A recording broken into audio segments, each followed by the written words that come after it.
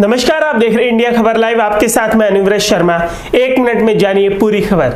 गुजरात के नर्मदा जिले के केवड़िया कॉलोनी में स्टैच्यू ऑफ यूनिटी के पास से नर्मदा एसओजी ने 6 चोरों को गिरफ्तार किया है। नर्मदा एसओजी की टीम को पेट्रोलिंग के दौरान सूचना मिली थी कि 6 चोर केवड़िया इलाके में चोरी की वारदात को अंजाम देने वाले हैं।